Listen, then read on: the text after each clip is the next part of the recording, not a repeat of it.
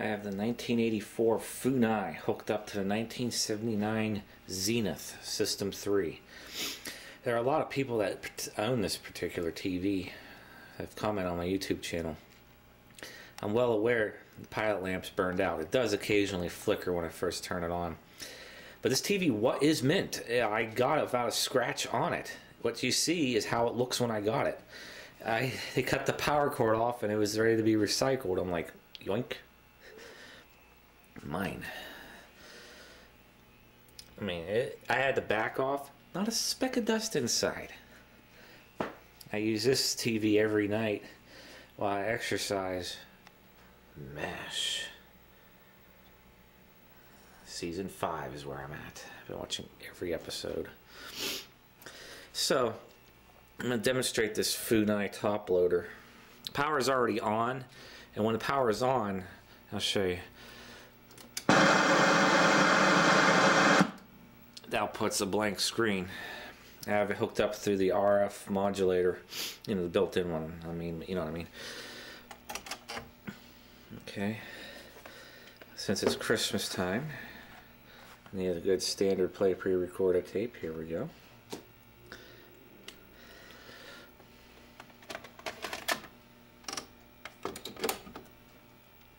Okay. I'll just demonstrate the fast forward and rewind first. Let's get past all the previews and stuff. While it's doing that, I want to talk about this tape. There's your fast forward. This was our very first VHS tape. I got it for Christmas 1991. We bought our first VHS VCR in late 1991. It was an Emerson, which is OEM by Orion, VCR 964. It's actually been reliable. It's actually up in my second bedroom hooked up. I just watched this movie and Home Alone 2 on it last weekend.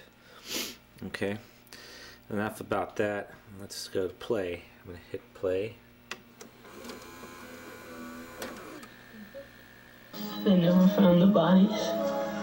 Everyone around here knows he did it. Now it'll just be a matter of time before he does it again. What's he doing now? He walks up and down the streets every night, Well, salting the sidewalk. the thing I love about this, the linear audio is very loud and has a lot of punch to it. Sounds excellent. See the garbage can full of salt? That's where he keeps his victims. One of the conversations going on my Sylvania video is an argument about 2-head versus 4-head, mentioning it says 4-head VCRs do not get better picture quality than 2-head. The 4-heads are only for special effects. They're wrong. And I'll explain why. And it's all because of this unit. I can prove it. This is, like I mentioned when I was repairing it, this is a 2-head VCR. But it has a 59 micrometer standard play head. That's all it has. It's not designed for special effects. Because when I press fast forward, there's no visual search. Watch what happens when I hit fast forward. It goes into stop mode and goes into fast forward. So go back into play. Okay, but I don't know, whoever's watching this remembers 2-head VCRs with, you know, that support all the speeds. What happens when you press pause? Well, so I'm paused, and let me see. Now this is a standard play tape, but what's different? Look, you can see the whole picture minus a little bit of noise at the bottom.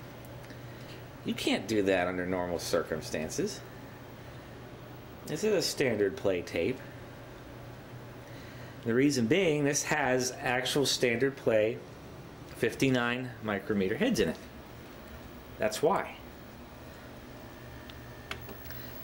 It's the exact track width.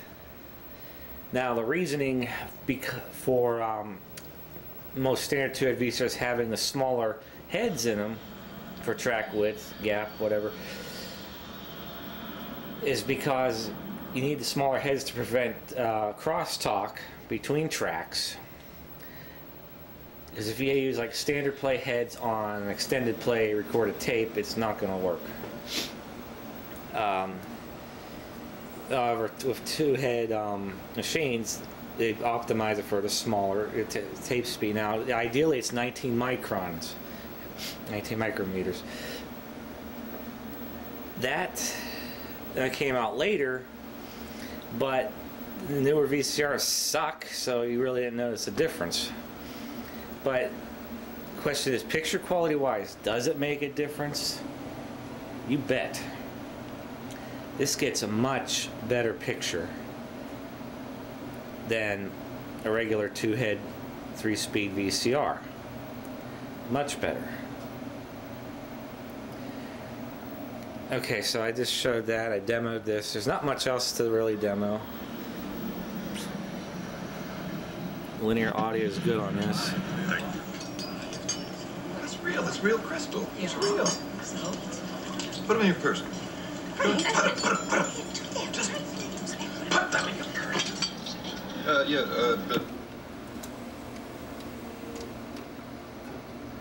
Okay. And your eject. That's the demo of this Funai. Now I'm going to give a quick demo of the Home Alone tape on this Sylvania from the previous video.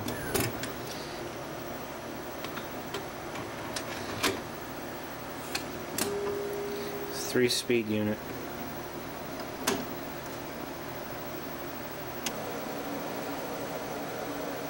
Okay, here's this scene here. I was just playing around. This is what happens when you put on pause with this machine. It even causes rolling picture.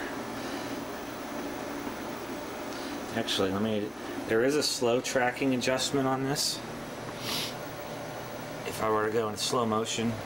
Now, if you're wondering why they put slow motion on this, if it's like practically unusable, I'll explain that a little bit. See, I can't even get the picture to lock. That's how bad it is. Because the heads in this are smaller for the slower speeds. It's not really ideal for the faster speeds. How does playback picture quality go? It's not as sharp, I can tell you that right now. And it's just definitely not as good as that Funai way over there. But, and also, since I can't show it over there, it's special effects you're all familiar with. And you can't even keep the color.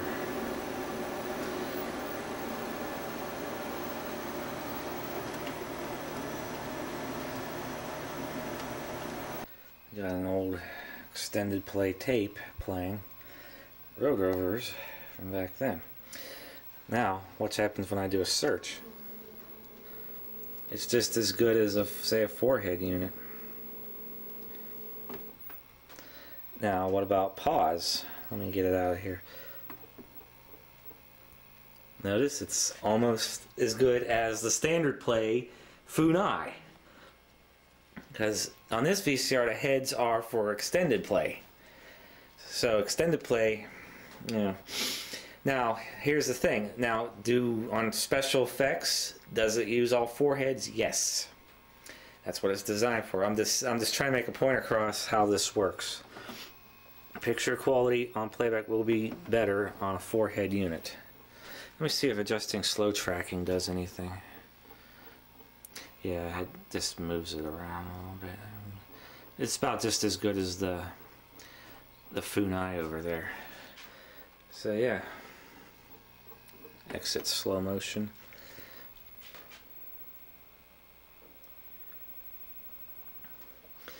So, and there's a few other things I need to mention. Now I'm going to demo the tape I recorded the other day on the Sylvania on this top loader.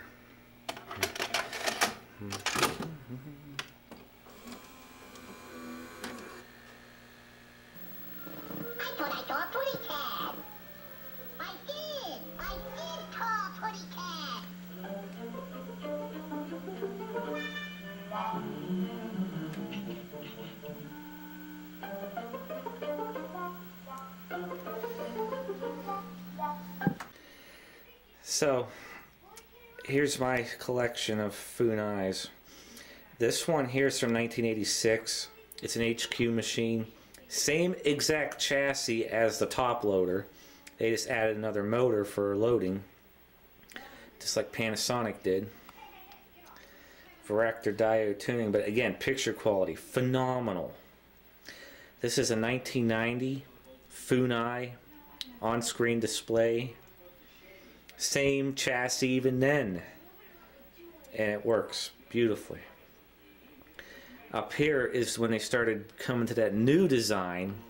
It's a 1992 Funai 4-head unit, and here's the thing, I'll just make this quick. It's still, I don't know if it's going to focus. You know, I want to focus there. Made in Japan. The remote's made in Japan, the VCR is made in Japan. So yeah, it had the newer chassis, and when they first came out with it, it was good. I haven't run across one that didn't work. This one has power supply cap problems. But that aside, it still works reliably.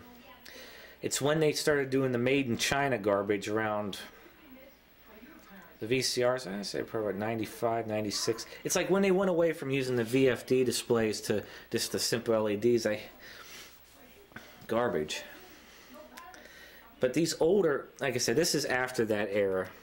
I'm not really collecting those, but these older full-size ones that use that chassis from 1984 to 1990 or 91, very well made, very reliable, very excellent picture quality, excellent sound quality. I highly recommend these.